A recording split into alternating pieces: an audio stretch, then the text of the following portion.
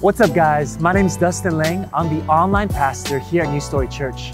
I want to welcome you to our YouTube channel. Here we'll be posting content that inspires you, that challenges you, and most importantly, leads you closer to Jesus. Hope you enjoy.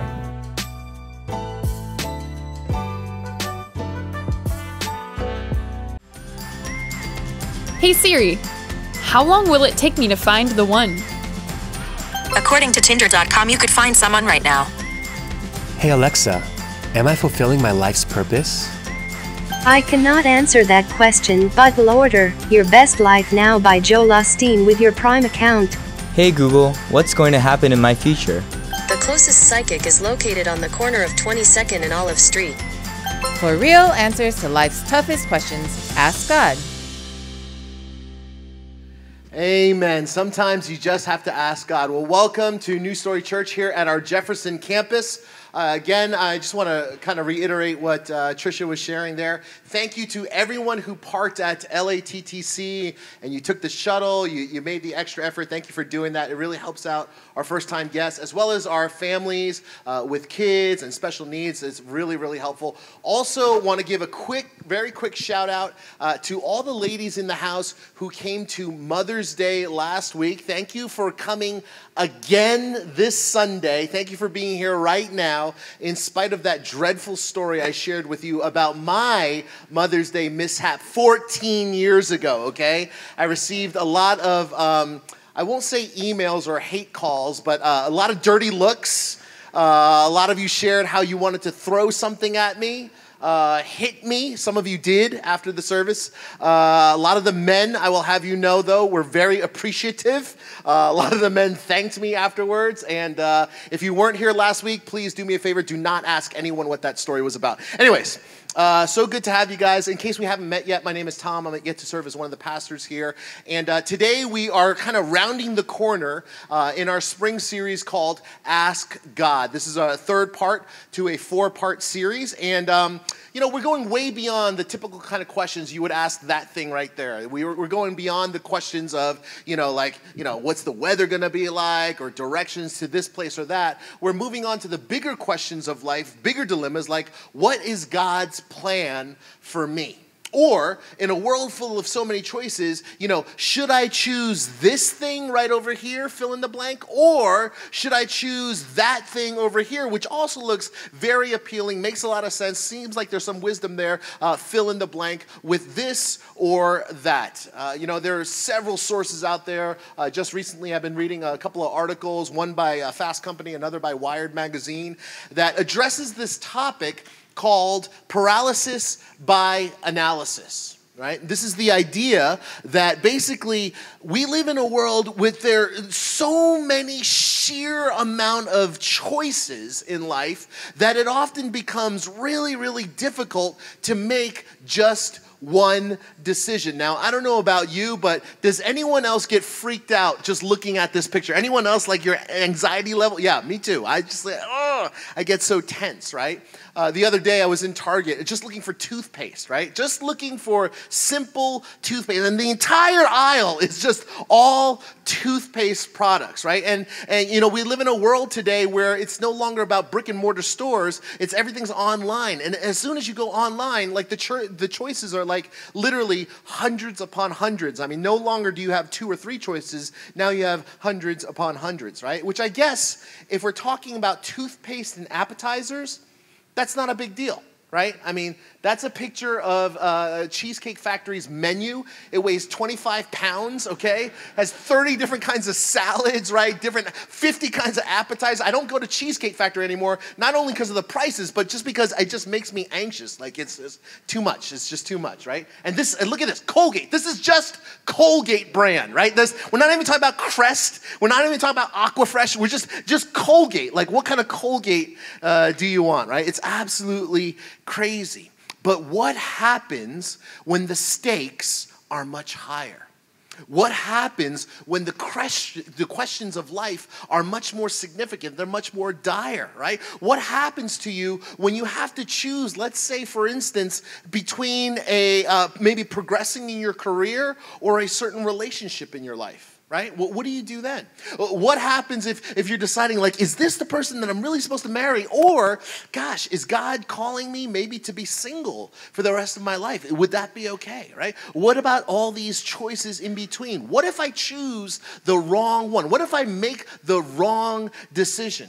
See, oftentimes, we make our decisions, and our decisions make us. Does that make sense? We make our decisions, and our decisions make us. So, how do we make good decisions? How do we become decisive in a wise manner? How do we follow God's unique plan for our lives? Well, here's the deal. I want to show you a passage from Scripture today that helps us with these type of questions. So I'm going to ask our friend Marlon to come on up. And he's going to read for us a passage of Scripture today, written by, oh yeah, you got a woo. I don't get woos, but you get woo. Let's give it up for Marlon here, all right? That's a nice jacket. He's got a passage of Scripture, Acts chapter 20, verses 22 to 24. This is written by the Apostle Paul, and take it away, Marlon. I feel so special. Okay, Acts 20, 22 to 24. And now, compelled by the Spirit, I'm going to Jerusalem, not knowing what will happen to me there. I only know that in every city, the Holy Spirit warns me that prison and hardships are facing me. However, I consider my life worth nothing to me. My only aim is to finish the race and complete the task that the Lord Jesus has given me, the task of testifying to the good news of God's grace. Amen. This is God's word. Let's hear it for Marlon one more time. Good stuff. Good stuff. So good. Well, friends, there's a lot to unpack in that simple little passage there. So if you're taking notes, here's what I'd love for you to do. Here's what I encourage you to do.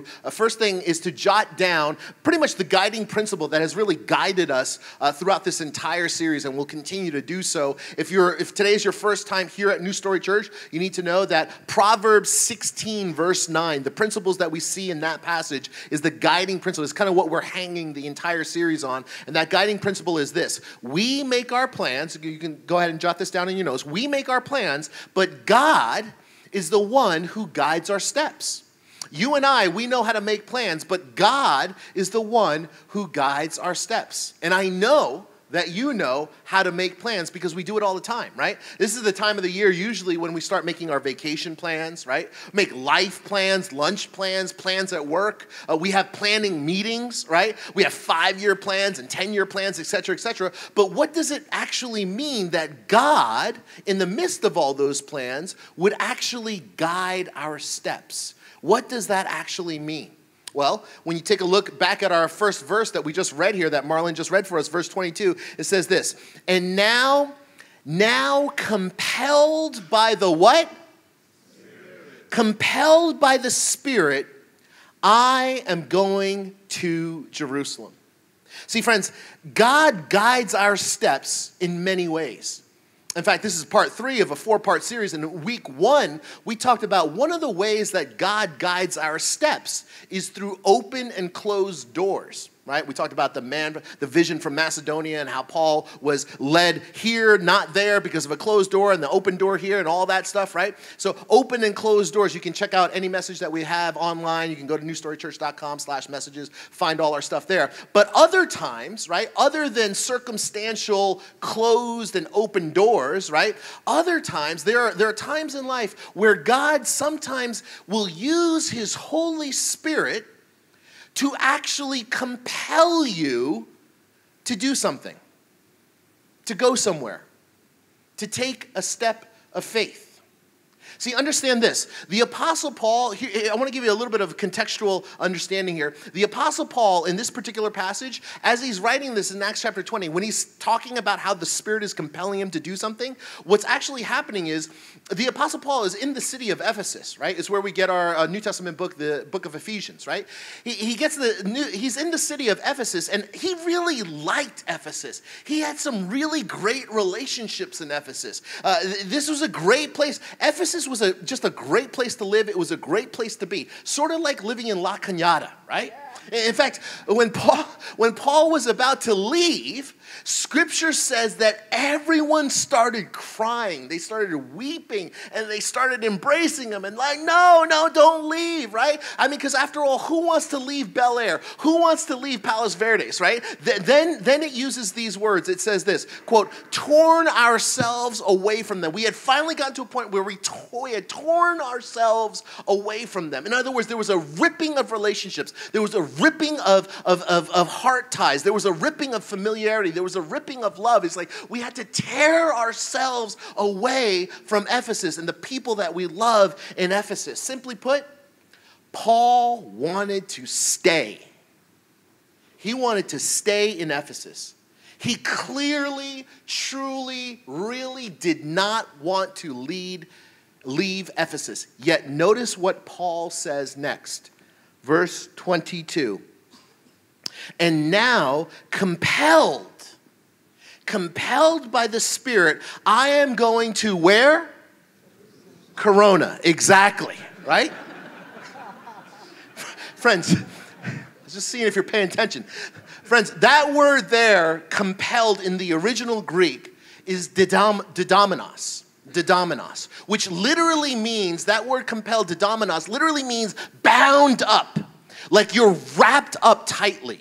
Like you like as if with a rope, you're just bound, you're tied up, okay? And so you take this word compelled, bound, wrapped up. In other words, what Paul is trying to say here is there are times that the Spirit of God actually binds you up. It ties you up. It binds you. It was bound, wrapped up. There are times where the Spirit of God does that to you and you feel like you have no choice. Now, the reality is you always have a choice. You always have a choice. But the feeling, the feeling that you have is, my heart is bound. My mind is bound. My will is bound. Something outside of me is binding me and is forcing me to make this decision. Sometimes God will use His Spirit to compel you to do something so that you feel like you have no choice. You actually have to do this. You must do this. You know, we've got a friend here at NewStory Church, the Chu family, Grace and Fred Chu. Look at this picture, all right? This is a beautiful family, incredible family, all right? And yeah, a lot of oohs and ahs. You get oohs and ahs too. So Marlon gets it, you get it. Anyways, this is a beloved family here at NewStory Church. And a few weeks ago, I think it was like less than a month ago, right? The week after Easter or so, we had a baptism Sunday around here.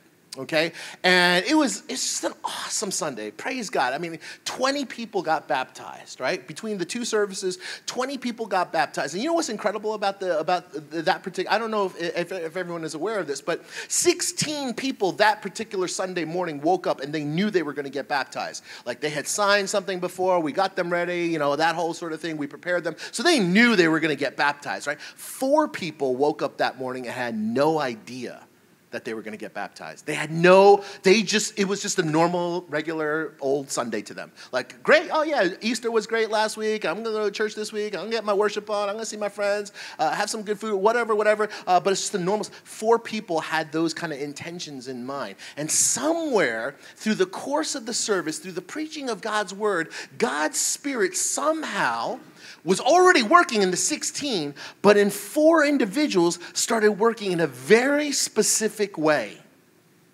Okay? And so when the altar call was given, and I'm just going to share something like totally candidly here, just as a human, right?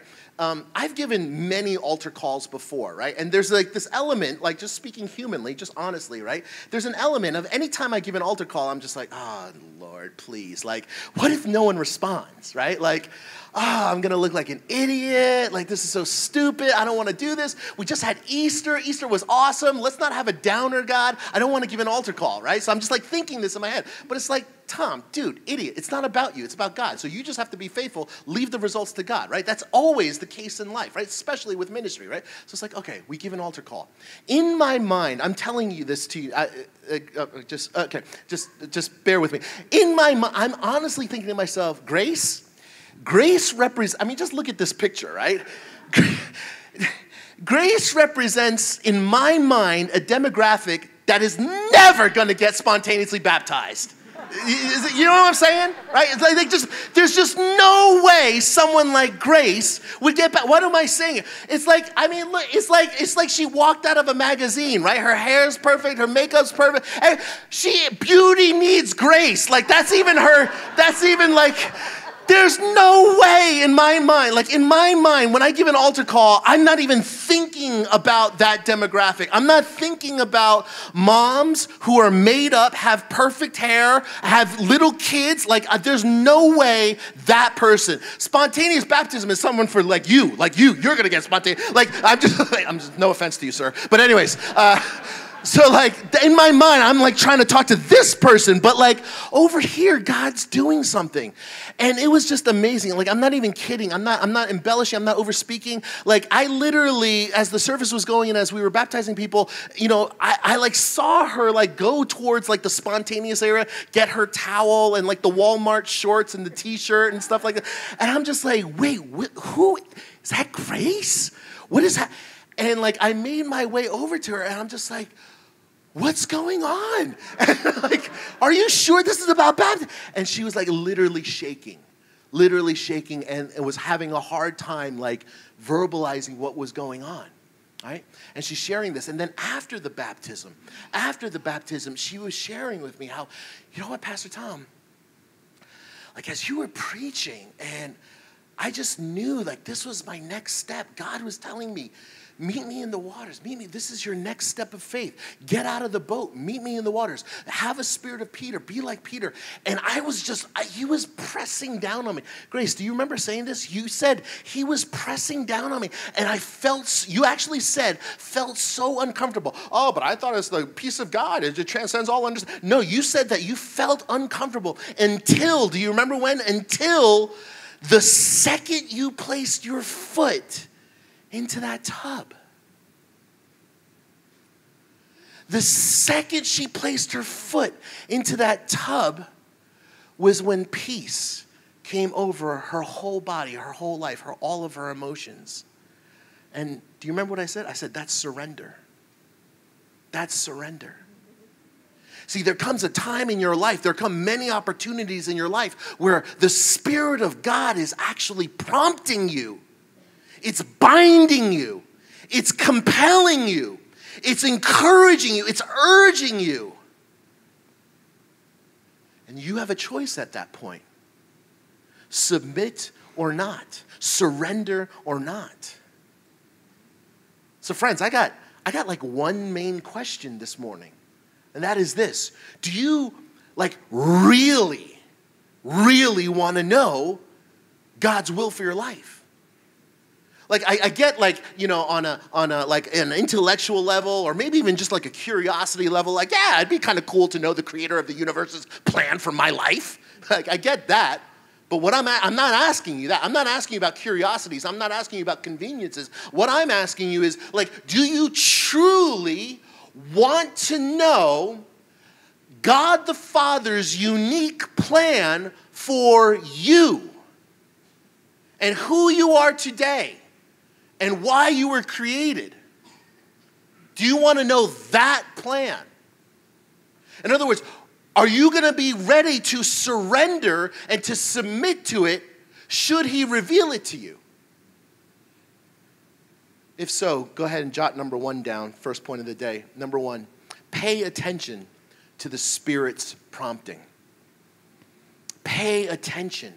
If that's you, you need to pay attention to the Spirit's prompting. Pay attention to the Spirit's compelling, because I've got news for you, friends. The Spirit of God wants to prompt you, guide you, lead you, compel you. But many times we're not ready to listen. See, friends, I want to share a little bit of theology with you here. Did you know that the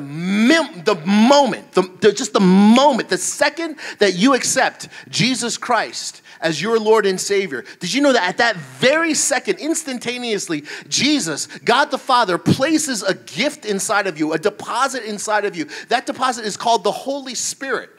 We're not going to take the time today to go into it. We'll probably do a whole series on the Holy Spirit a little bit later. But Ephesians, you can just jot this down in your notes. Ephesians chapter 1, verses 13 and 14, as well as 1 Corinthians 12, 13.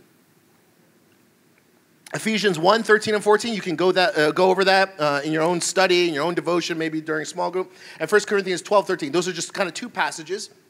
So basically, the moment that you accept Jesus Christ as your Lord and Savior, you confess your sins, you accept Jesus Christ's sacrifice for you, God deposits the Holy Spirit inside of you, inside of your person, inside of your soul, inside of your spirit, as it were. And the Holy Spirit, also called the Helper, also called the Comforter, also called the Counselor, right?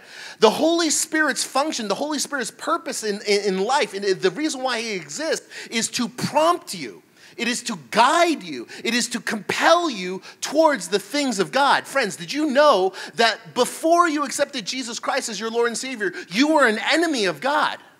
Your heart was opposed to God. As a matter of fact, your heart was dead. You were dead in your sins before Christ. But because if you accepted Jesus Christ as your Lord and Savior, what was dead is now made alive. It's not that what was bad is made good. It's that what was dead was made alive. And you who were once far away were brought near. And the Holy Spirit is given as a deposit. It's a jump start into your life. And you were once enemies of God. You had no heart for God. God had to move first and give you a heart for himself. God had to move first and the scales came off your eyes. You were once an enemy of God. You were once far from God. But now that the Holy Spirit is in your life, now your heart is actually moved towards God. That's what it means to be a new creation. And so now that your heart is moved towards God, now you're like, wait, why isn't my life perfect? Why do I still struggle with like addictions? Why do I still struggle with thoughts? Well, now your heart is doing battle. Before it wasn't doing battle because it had nothing to battle because you were dead. But now through the Spirit of Christ, you're now alive and now your heart is bent towards God, where before it wasn't. And so that's why you feel a battle. But you know what? Don't take my word for it. Jesus explained it this way. In the Gospel of John, he says this, but the Helper, the Holy Spirit's the Helper. Jesus says the Helper, the Holy Spirit, whom the Father will send in my name, he will what? He will teach you all things. And he will what? Remind you of everything I've taught you, everything I've said. The Holy Spirit will remind you. The Holy Spirit will teach you. The Holy Spirit will guide you. So friends, don't ever, ever brush off the Holy Spirit. Don't ever ignore the Spirit's prompting. If you have a good thought that resonates with God's heart, you can consider that God's Spirit prompting you. That's not your own heart. Your heart was dead apart from Christ. But now Jesus has begun a good work in you. And so any good thought, any good motive that you have, that's God's Spirit breathing life. And what I'm saying is, don't ignore that. Move towards that and let that move you. Does that make sense? See, don't ever brush off the Spirit's prompting. Don't ever ignore the Spirit compelling you to do something. Now watch this. This is amazing. Verse 22, we said this, and now compelled by the Spirit, I'm going to Corona, Jerusalem, right? And now watch this. Now this is amazing what happens next. What he says next is just ridiculous. I'm going to Jerusalem not knowing what will happen to me there. I mean, are you catching this? Don't miss this, okay? I'm compelled by the Holy Spirit, Paul says. I'm going to go somewhere I don't want to go. I like it where I am. And this place where I'm going, I don't even know what's going to happen to me there. Wait, well, what? Wait, Pastor Tom, you just got to chill out for a second. I thought that, like, if I'm a good Christian man, if I'm a good Christian lady, I'm a church lady, I thought if I followed God's plan, he would give me all the details. Right?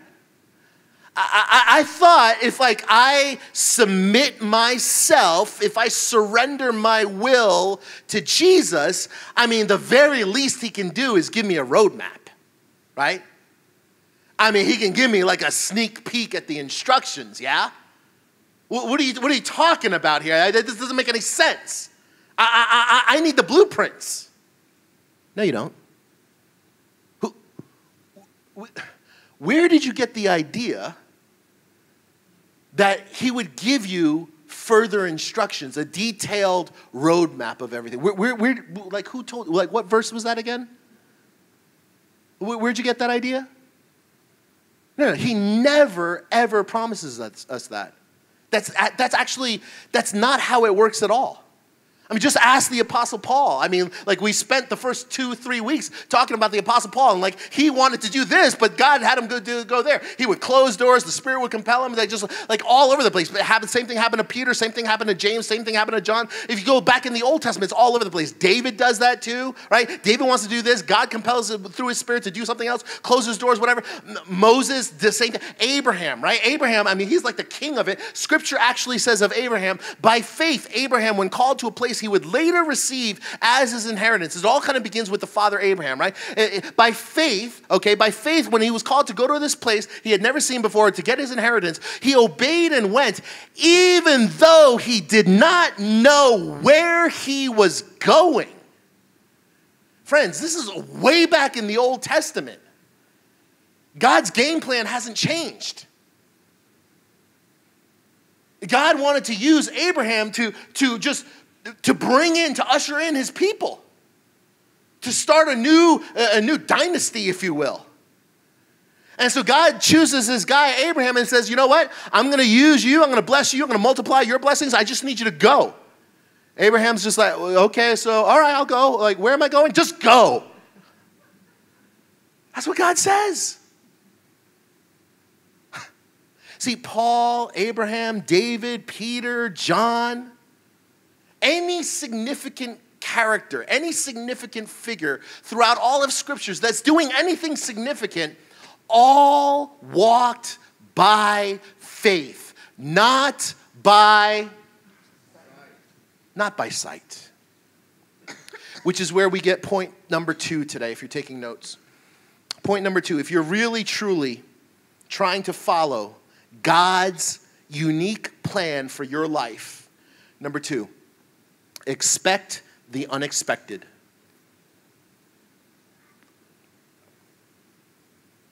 Expect the unexpected. See, because friends, let's just have an honest moment here, okay? You and I, come on. We want certainty, right? We want clarity, right? We want the whole picture. We want to know the whole plan. Like we talked about last week, we want to know step number 7,986 when we still haven't been faithful with steps number 2 and 3 over here, right? But we still want to know.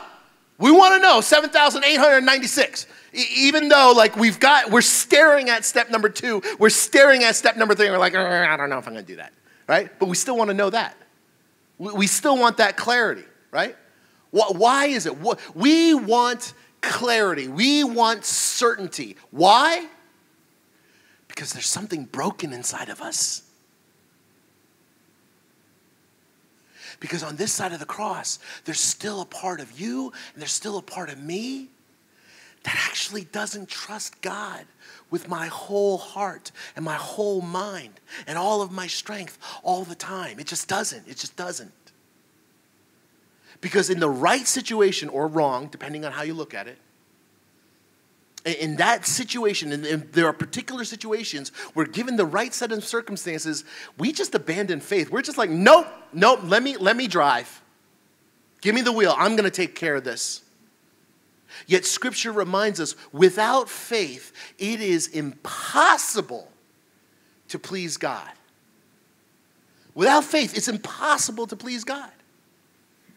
So friends, you and I, we need to expect the unexpected. But I hate to say that, and actually I love saying this, but I hate to say that, but it actually gets worse. Okay, it actually gets worse, all right? I'm going to read this next verse, right? We need to expect the unexpected, right? But I'm going to read this next verse, and some of you are going to be like, wow, that's extra. No, I can't even go there. But just be patient. It's Sunday. This is church, okay? Verse 23. Look at what verse 23 says. It says, I only know. Okay, you ask me to go somewhere I don't even want to go. I don't even know what all the details are. The Spirit compels me. But I only know that in every city the Holy Spirit warns me that what? And what? Prison and hardships are facing me. Friends, I just look at that passage. Just keep it up there for a second, okay? Just put yourself in the mind of Paul, right? He's living in La Cañada. He doesn't want to leave. God's asking him to move to Corona. He doesn't know what's in Corona except prison and hardships. That's the only guarantee he has, right? I mean, you could be sitting in your seat right now being like, Pastor Tom, this is ridiculous, okay? I'm a good church lady, okay? I'm a godly man, all right? I love you. I grew up in church, okay? So I get that the Spirit sometimes tells you to go somewhere you don't want to go. I get sometimes that you don't know all the details, okay? I even get that, it's going to be, it may not be the easiest thing, but now you're saying that this everywhere, the only thing that the Spirit tells me is that I'm going to be imprisoned or in pain? No thanks. No thanks. And friends, I get that. I absolutely, totally get it. But friends, did you know that there are times, even in the midst, and I know you know the verses. I mean, if you grew up in church, you know God's good, pleasing, and perfect will. Even in the midst of God's good, pleasing, and perfect will for all those of you who love him, even in the midst of his perfect will, at least this side of the cross, you need to understand that pain and challenges, maybe not imprisonment like for Paul, but pain and real challenges, those are just parts of the package. That's normal. That's life. We live in a broken world right now. This side of the cross, it's a broken world. And so pain and challenges coming up in your life happen all the time, even if you're dead smack in the middle of God's will. So, if you really, truly, absolutely want to live God's plan A for your life, you need to understand point number 3, and that is this. You must accept pain and challenges. You can go ahead and jot that down. Pain and challenges. You must accept them. You must. See, because maturity, wisdom, and a good dose of God's grace will help you to embrace this truth. As a matter of fact, just look with me at the life of Jesus. Just think about the life of Jesus, right? The Spirit of God actually led. Would you say that Jesus was led by the Spirit? Yeah? Yeah. Would you say that Jesus was in the Father's will? Yeah? Well, did you know that Jesus, who was in the Father's will, never broke from the Father's will? Did you know that Jesus, who was led by the Spirit, was also led to pains and challenges? So then why, if Jesus, my Lord and Savior, who I believe in, who I say that I follow, so if I follow, I'm behind him, he's ahead of me. If I follow the footsteps of Jesus, and if Jesus himself was led by the Spirit, into places of pain and challenges, then why would I, someone who follows him, expect anything less in my life? If I'm following him and his footsteps led to pain and challenges, yea, even death, then what right do I have to expect anything less? But again, don't take my word for it. This is not just, no one's coming in here because, they want to hear what Pastor Tom has to say. You want to hear what the Word of God has to say. I don't even want to hear, my family doesn't want to hear what I have to say, okay? We want to all hear what God's Word has to say. What does God's Word say about this? Well, look at the Scriptures. It says this, in Matthew, in the beginning of Matthew, it says this. Then Jesus was led by the who? Spirit into the what? Jesus, not you, not me, not some pastor, not the Pope, but Jesus himself was led by the Spirit into the wilderness, not the Ritz-Carlton, not Laguna Beach, into the wilderness to be tempted by the who? Devil.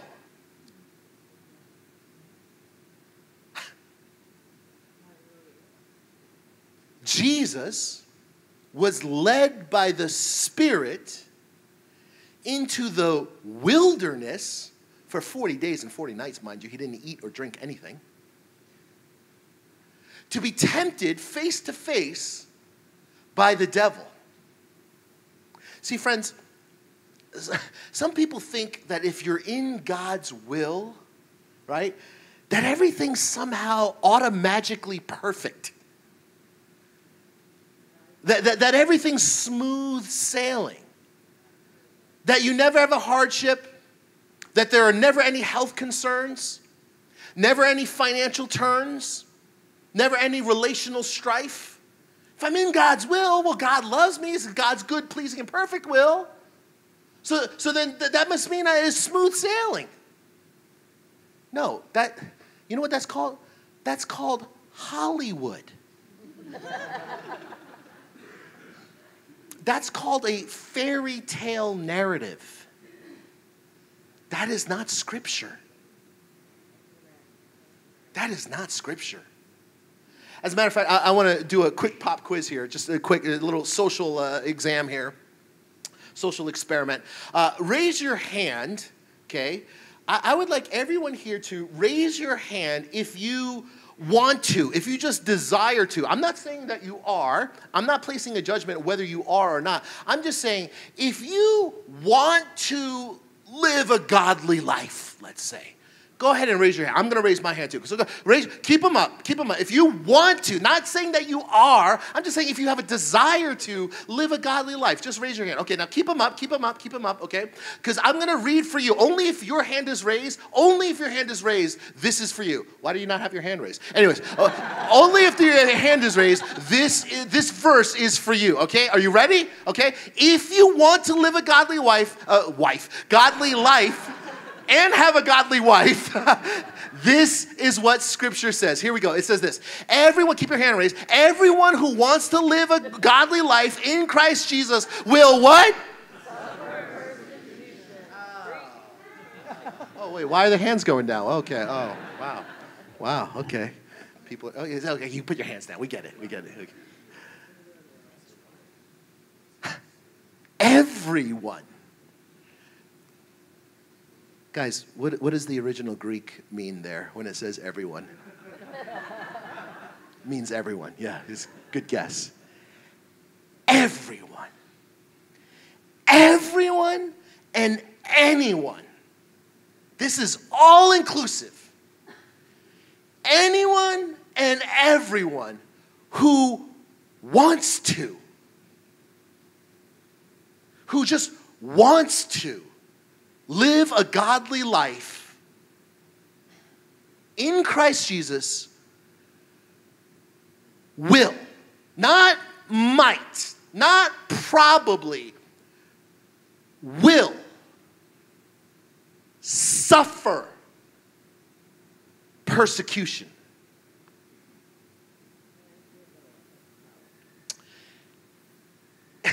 I hate to say this. I know, I love saying this. If you're not suffering some degree of persecution, I'll just leave it there.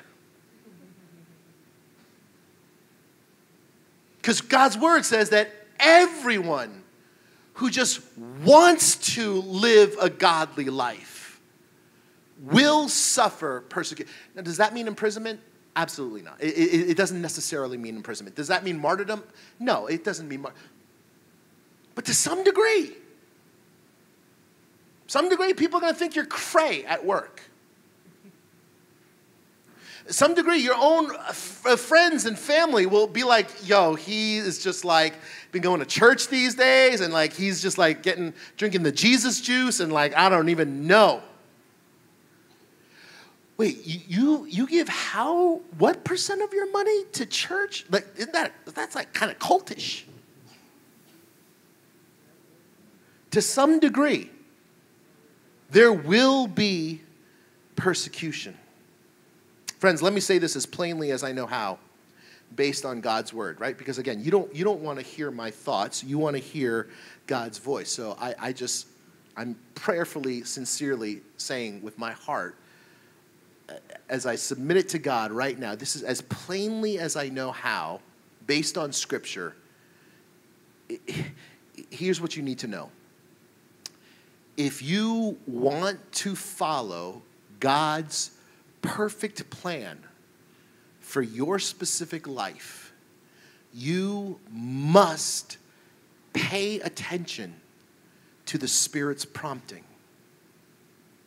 You must expect the unexpected. And you must accept pain and challenges as normative. As, you know what? This is just part of the plan. This is part of the game. This is part of the story.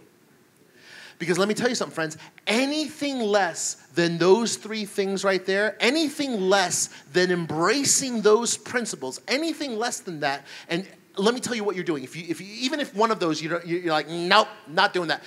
Anything less than accepting all three, what you're doing is you're setting yourself up for failure later on. You're setting yourself up. You're delaying and putting interest on more pain that awaits you down the future. Does that make sense? Anything less than embracing those three things, and you are setting yourself up for disappointment. See, because friends, let me tell you something. It takes courage. It takes boldness to follow God's will for your life, which is absolutely why I love the way the passage ends here. Let's read this last verse together here, verse 24. It says, "However, I consider my life worth nothing to me. My only aim is to finish the race and complete the task the Lord Jesus has given me, the task of testifying to the good news of God's grace." That's an incredible way to end this passage. Friends, I've shared with you this morning 3 particular points, okay? And the band in just a minute, they're going to lead us in a time of response and a time where we give our offerings and our tithes. But I also, before they do that, I want to leave you with one question as well. Kind of think of it as one challenge. You can go ahead and jot this down in your notes as well. This is a thought that I would love for you to wrestle with during this upcoming week. I'd love for you to talk about it on the car ride home. I'd love for you to talk about and discuss it, wrestle with it in your small groups. And I'd certainly love for you to wrestle with it in just a minute when we sing this last song, when we present our tithes and offerings. And that is this, that thought, this challenge is this. What if following God's plan for your life was more about increasing your holiness than your happiness? Would that be okay with you? Would it be okay with you if God's will for your life, as we learned last week in the scriptures in 1 Thessalonians, where it clearly says, it is God's will for you to be what? To be sanctified.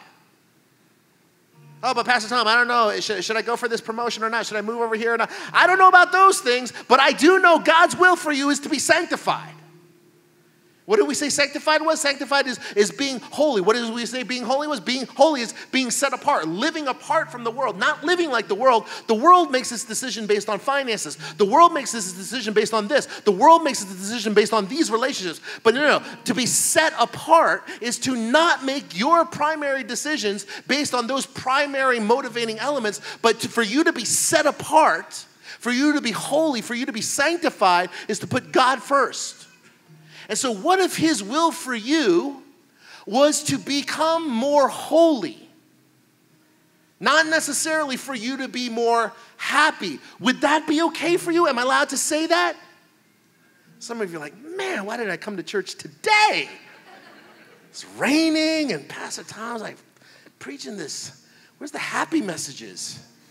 Well, here's the deal, friends. God's will for your life is to increase your holiness. And happiness is thrown into the mix. It's true. And it's never the other way around. It's never like you try and pursue happiness and you all of a sudden, oh, look at me, I'm so holy. No, it never works that way. It never works that way.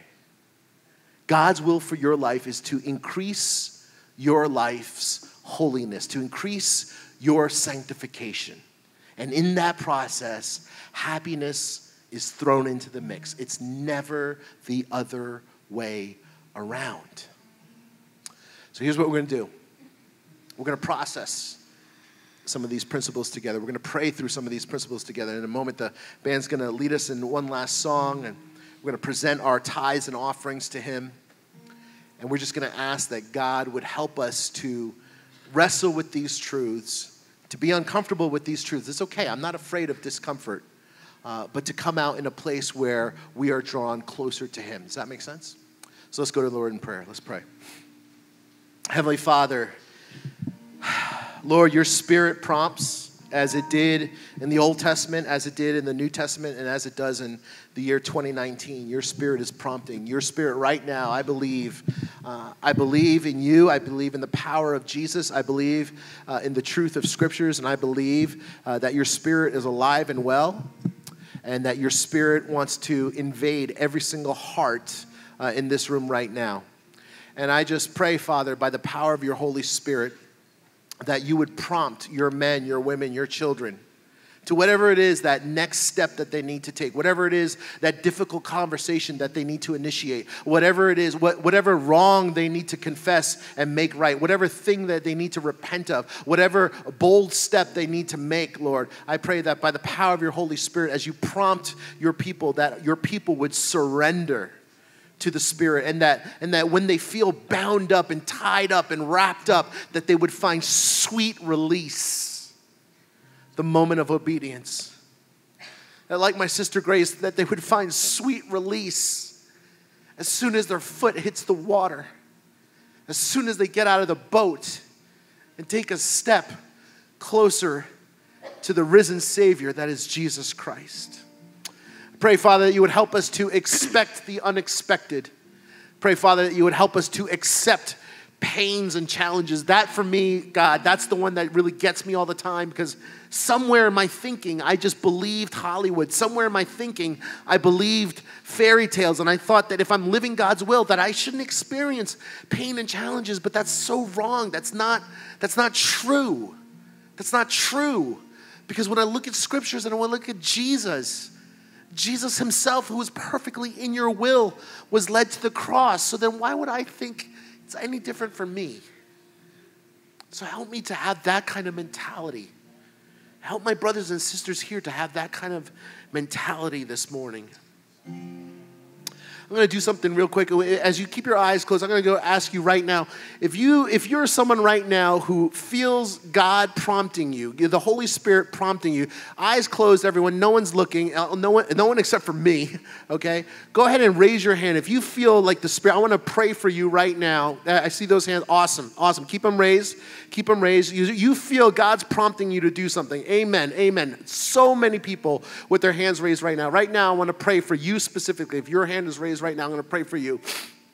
Heavenly Father, I pray for every single man and woman and child who has their hands raised right now, Lord. They feel your Spirit prompting them. And I don't know what it is. I don't know what's going on in their lives. I'm not pretending to know, but I just know that they've taken a step of faith right now and their hands are raised right now. So I pray, Father, that your good, pleasing, and perfect will would work out in their lives, that you would anoint every man, woman, and child with their hands raised right now. As your Spirit prompts them, Lord, help them to be bold in the name of Jesus. Give them boldness. Give them strength. Give them compassion. Give them wisdom. Your word says, if any one of you lacks wisdom, ask for wisdom, and he should not waver. So, Lord, I pray that you would give wisdom to every hand that's raised. Give power to every hand that's raised. Give mercy and grace to every hand that's raised, Lord.